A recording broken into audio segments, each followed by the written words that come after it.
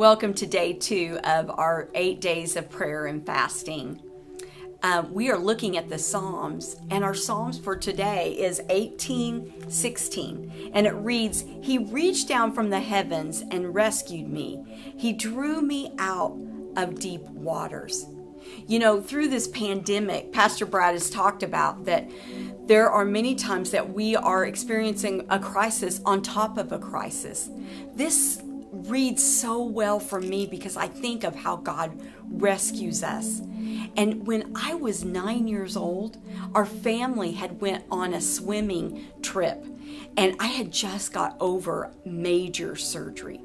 So I jumped in the water and I had so much fun, and I was out in the middle of the water in the deep, and I lost all of my energy. And I went down and I began to come up, and I had no strength. But all of a sudden, an arm came out of nowhere and lifted me up. What I did not know is that my mother had seen how bad I was struggling to get out of the water. You know, today, I don't know what you're struggling with, but what I do know is what the scripture says is that He reaches down and He pulls us out of that deep water.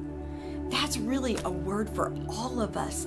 Trust Him to be that one that reaches down and pulls us out of that deep water.